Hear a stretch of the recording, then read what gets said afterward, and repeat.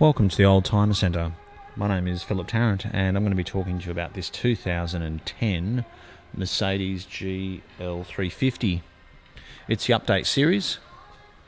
It replaced the GL320. It's a 7-seater and it's got the blue efficiency motor, and it does have a number of great features including push button start and keyless entry. It's got Harman Kardon sound system, xenon headlights, just 87,000 kilometres since new, navigation and reverse camera. It also has a leather dash. What makes the GLs pretty special is they are a proper off-road vehicle,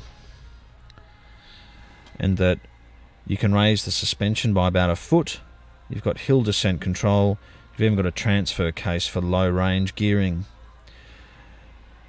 It's always in four-wheel drive, but you've even got a centre differential, and what is very rare for any four-wheel drive these days is a locking rear differential.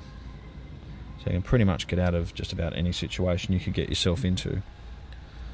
It's got the two original remote keys, has one glass sunroof at the front, and it has a fixed sunroof at the back.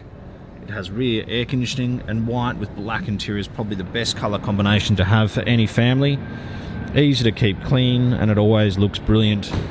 It's got the really nice factory Mercedes-Benz alloy wheels.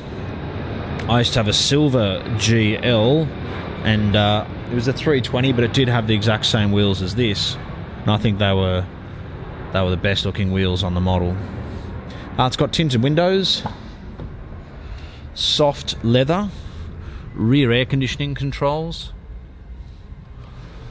As I said, it's a 7-seater, and the very back seat is electric. They got that from, I believe, the Lexus LX 570 actually. It's got the LED taillights. It looks quite similar to a 2006 model, but there's a lot of things you can't see. So if you want to put the back seat down, just press this button. There you go, you can load all your gear in. If you're picking up people, not a problem. Put the school bags in the back. You just added another 2 seats. So it's very clever. I remember in the 80s climbing in and out of the back of a Sahara, and we're constantly lifting and putting up seats to the side, and it was a bit of a nightmare. At the click of a button you can close the tailgate. It drives particularly well. It's got a good service history. It's had some nice Pirelli Scorpion tyres fitted to it not that long ago. Keyless entry, obviously, as I may have mentioned. It's just a very nice example. I think the update's the one to get. Obviously the 320s from 2006, 2009 are quite a bit cheaper, but I think you best spend a little bit extra. You get much newer navigation, factory Bluetooth, paddles on the steering wheel for changing up and down gears. This car's got memory electric seats on the driver's and passenger side,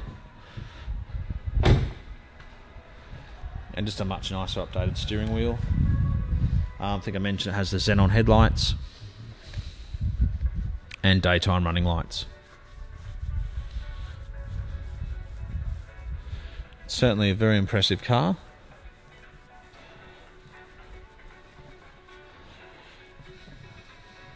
And I can't see a mark on it. I can't see a mark or a scratch on any panel, any wheel. It's just in absolutely lovely condition,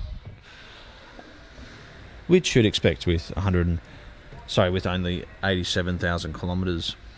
I've got in hire cars which have been GLs and they've had 200 to 300,000 kilometres, still driving very well. So if you look after this car, it's got a long life ahead of it.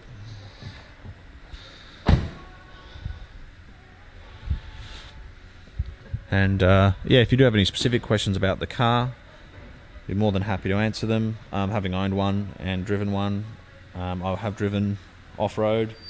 So if you have any questions with regards to the off-road gear, capabilities and things, I'd be happy to talk to you. You can contact us on 02 9569 9999. The reality is, like just about every other GL, this car will probably never see dirt. We can help you with finance.